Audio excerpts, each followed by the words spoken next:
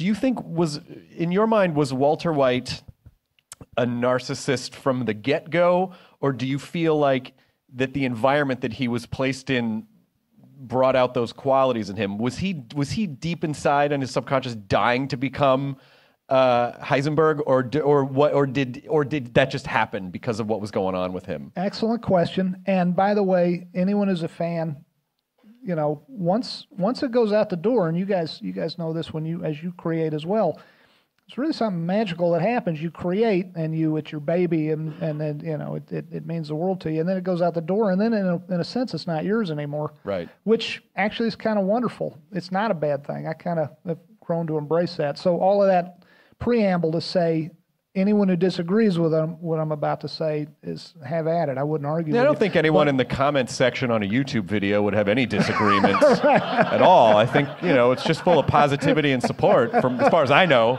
Yeah, that's what comments are. Excellent point. I agree. Oh no, I was wrong. No, that's not it. Things are not. I like that. That's good. Yeah. What if it was like that for one day? Yeah. Just for one day. One day, it's like a reverse purge where everyone's like for one day, people are like, let me get the door. No, I'm the asshole. Whoa, this is great, you know? But no, it's not going to happen.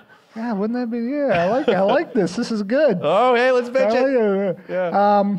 And then it's so hard for everybody that they're twice as nasty the next day. I know, exactly. It's like casual Friday or something. What was my point? It was going to be a good one too. It was that. Oh, thank you. It was that. This is the beauty of the collaborative medium of television, and the fact that, unlike a movie, and they're all great, by the way, but when you are doing TV, you can have it figured out if you're able to do that. If you think you're able to do that from the get-go, 50 hours ahead of the end or 100 hours ahead, in terms of episodes, but the way it always worked best for us is to not really know, other than that cardinal direction I spoke of, not to really know exactly where things were headed. And all of this to say, left to my own devices when I wrote the pilot, I thought Walter White really was a great guy.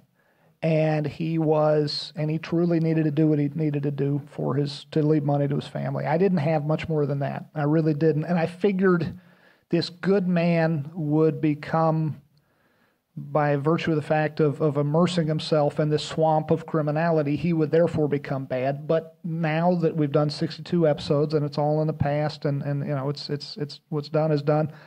What I came to realize, which I did not know at the beginning, is that it's like that old saying about Hollywood.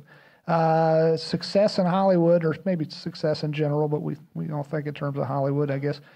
It's not so much that it changes you, but that it reveals your true self. Sure.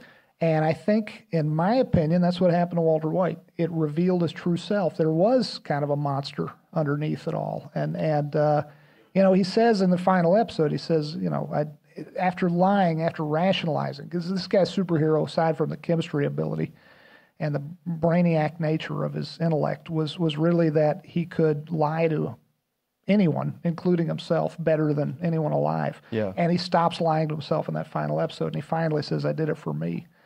But I really think there were elements, there was this overweening pride and ego that you see pretty much from the first season on. And it hides underneath that, I think, some sort of really terrible low self-esteem, some sort of shattered, broken image of himself. And I think there was a monster residing within that if these certain elements hadn't come to pass in just the right way, we would have never seen the monster would have never revealed himself.